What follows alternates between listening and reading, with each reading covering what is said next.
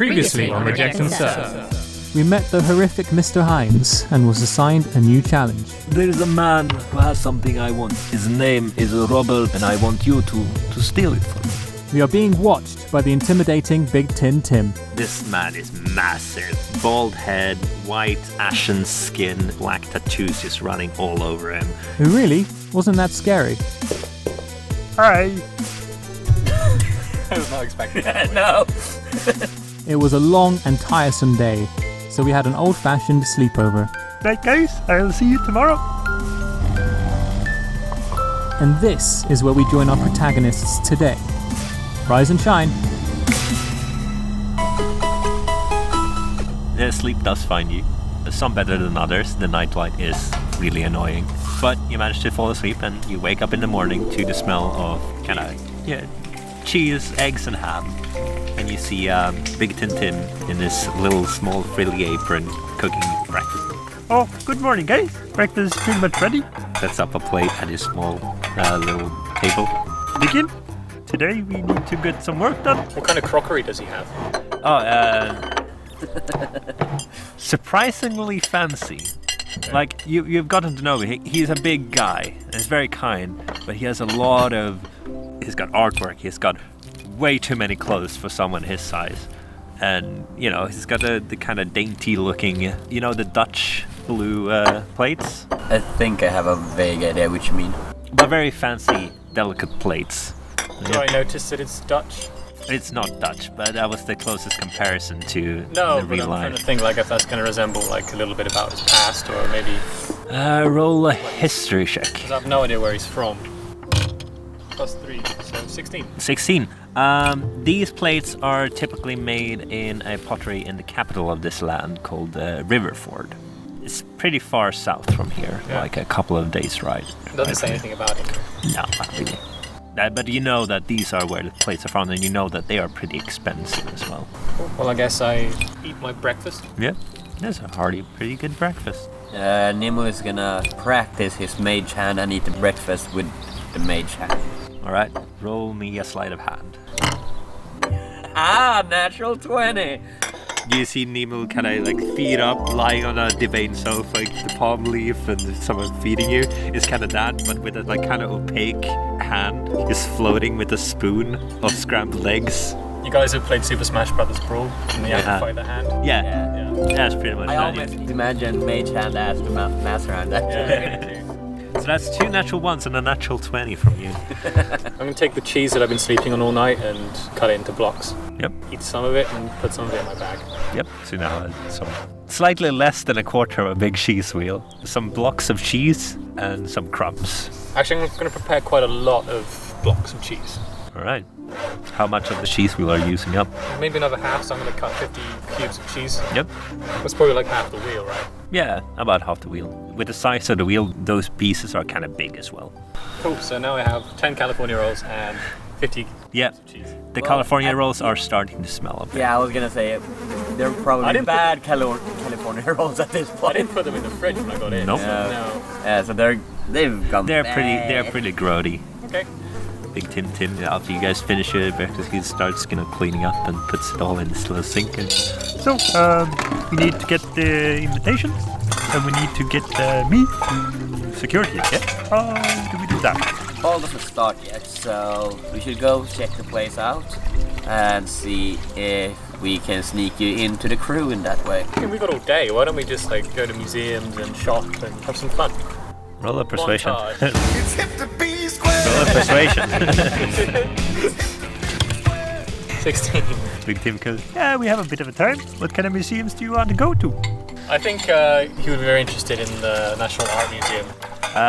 We're in Strandholm, which is full of magic, so yes. a lot of sage, wonderful goodness. Yes, you do know that there is a art museum close to the docks. You also have the Silver Peak Towers, which is the big library / academy. They got some really good tomes. You do know that you need a handler to study the archives. There's also like a smattering of museums because it is a pretty big city. I mean, Silver Peak Towers is very close to where we used to work, so Yeah, it's fine. let's go to Silver Peak Towers, I think.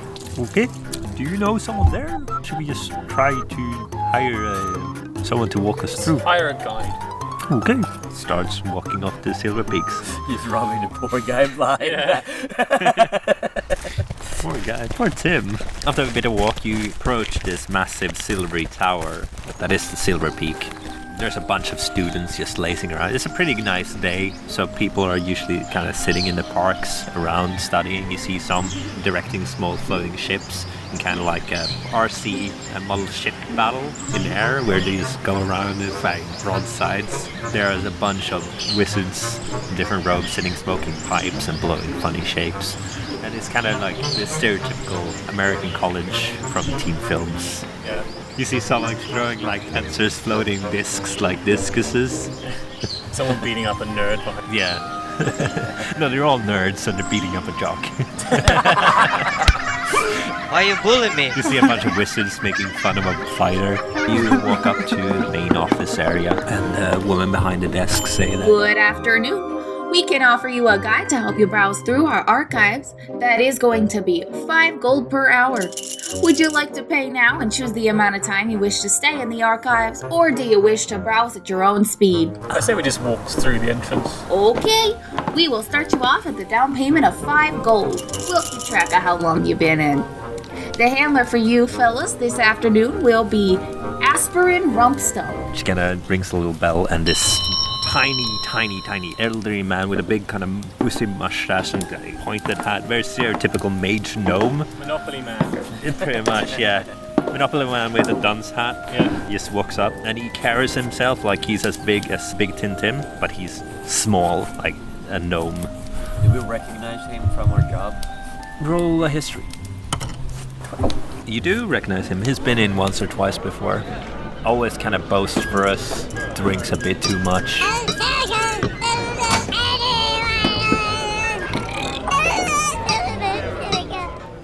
My name is Aspirant Rumpstump. I will guide you through the archives today. And he's kind of like this, up to your knees. I make sure there's distance between Big Tim Tin and him, because Big Tim Tim would just step on him. Yeah. So I just say, hang back, Big Tim. Oh, yeah. Oh, okay. So, what are you looking for in the archives today? The bathroom. What you got here? I had a lot of cheese this morning. Okay, By the way, I'm lactose intolerant, so we really shouldn't have eaten all that cheese. I'm telling you this.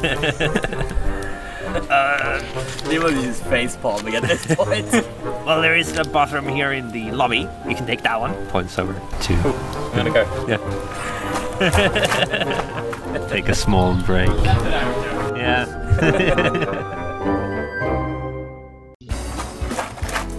We know your time is valuable. Thank you for holding.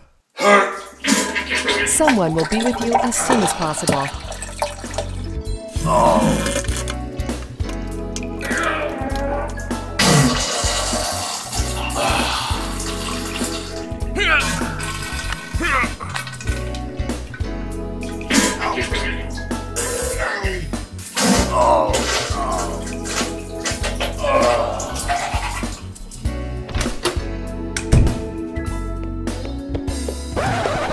So I come out of the bathroom and it stinks in there. I dropped a lot of shit. Yep. And I didn't wash my hands. So you see bits of runny shit underneath my fingernails. Well, I do. Rough And as I come out, I have been holding my breath the whole time, so I had a big shit. That's 18. Yeah, you noticed the little shit underneath his fingernails. Rumpstump, who's been idly waiting, says, right, so, we're perusing the archives. What are you guys looking for in the manner of research? Will they have blueprints of buildings? They probably have. It is the collective archive of this city. Well, we're looking for a blueprint for a house. So roll an investigation with advantage. Investigation. Yes. So that's a total of 6. So nice. With advantage. Right. I could probably help you with that. You spend 2 hours looking for the city plans, and Rumpstump is just on the way. I swear it was over here. And he's getting sidetracked to different shelves and sections, but you found no city plans, sadly. It is now getting closer to lunch. You see Big Tim is kinda bored. Do I find any children's books there? Roll another investigation.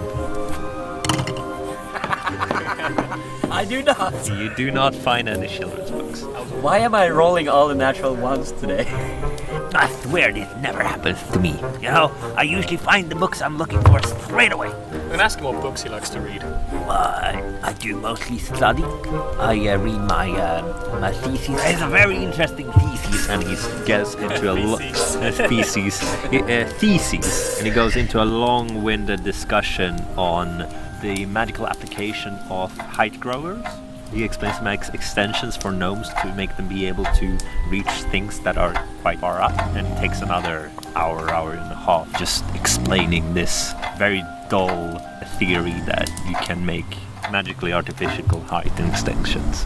Can we go get out of here now? This is boring.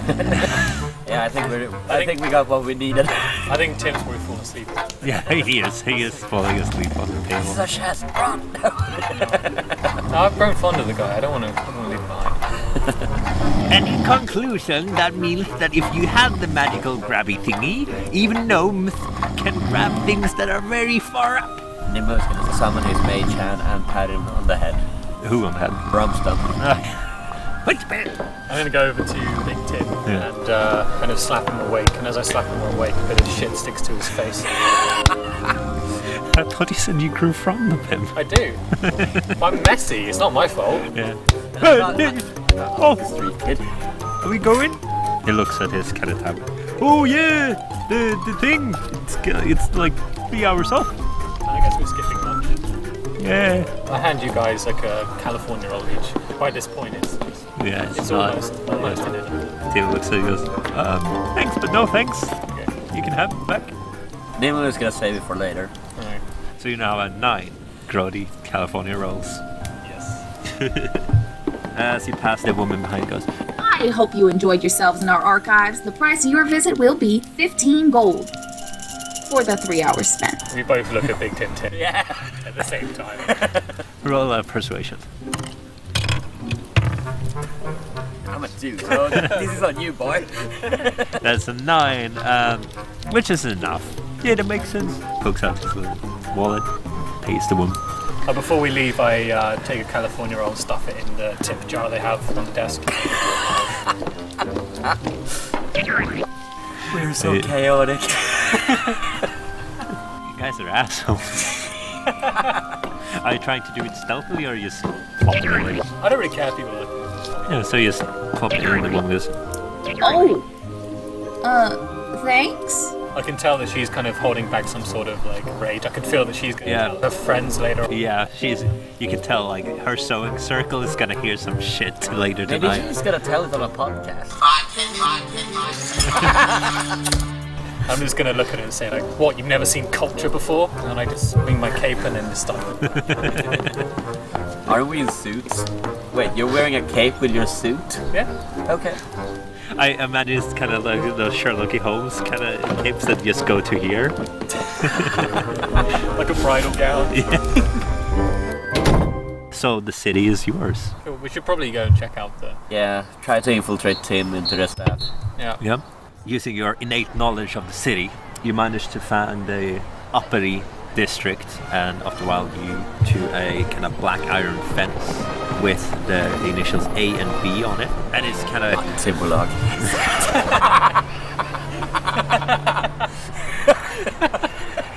I didn't think of that. We go on Google and see their finances. Yeah. But it's a very, very fancy fence, and behind this fence is an even fancier house. It's 2 stories, white marble pillars. It's very, very nice looking. Nihmil's gonna shout through the fence like, "We got your security guy here!" Alright, what role would that be? Yeah. That's 15 plus 3. 17.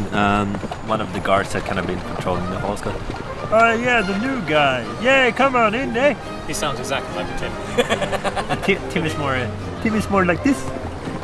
Tim goes, I'll see you like guys later tonight. Get the invitations and don't run off. Well, I guess I'm wearing my suit now. the event is still like 2 hours away. I'm gonna try to see if I can find someone that have ball bearings on them. Ball bearings. Yes, ball bearings. Like Roll just a... going through the city to see if someone is packing the ball bearings. It It will take you some time if you're like wandering through the city. I mean, close by mostly. Just try to... Yeah. Alright, roll an investigation.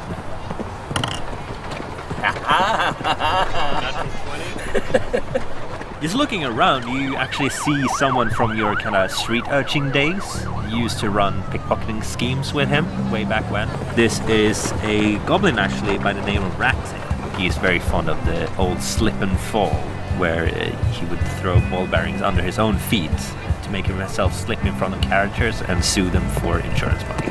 You can see he's like preparing to go in front of the cart. It's like, oh! Causes a big scene. I guess I'm gonna like sneak up and try to swipe some ball bearings off him. Is that stealth plus sleight of hand? That would be a stealth plus sleight of hand. He's also kind of attracting a big audience now that he's lying there writhing on the floor.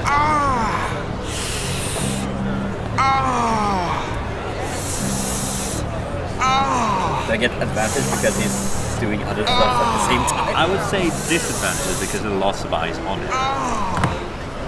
So on the stealth, that's a 10. Disadvantage, that's a 1. Okay.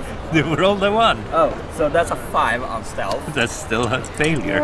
Yeah, and then on the sleight of hand, that's 13. So you see Nihmil going, you see him starting to stalk off to this big scene. You see this goblin on the ground, kind of crawling around, tossing and turning in the As guys I go in up to carriage. him, can I kind of do that? Oh, are you all right? You rolled a 1. Yeah, on the stealth. So I know. So you walk up and go, "Hi, Rattail, nice to meet you." And he goes, "Can I do a performance? Be like, oh, are you all right? Like trying to help."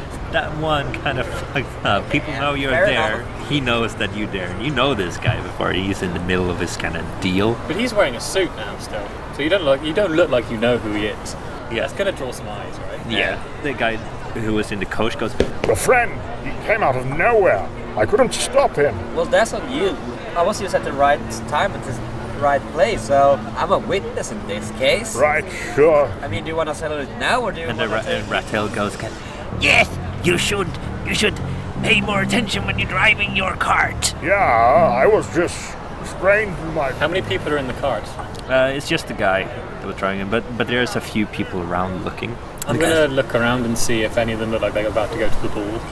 Roll a perception, sorry. Persuasion. 8. You don't see anyone looking quite bally. Except maybe the guy in the cart, but maybe not. I'll tell you what. I'll hand you some gold, and we can pretend like nothing ever happened. And he hands you 5 gold and Rattail 5 gold as well. I'm terribly sorry, but I'm late for a thing. Hops up into his carriage. Did I manage to swipe the ball bearings from You Rattail? did not. I did not.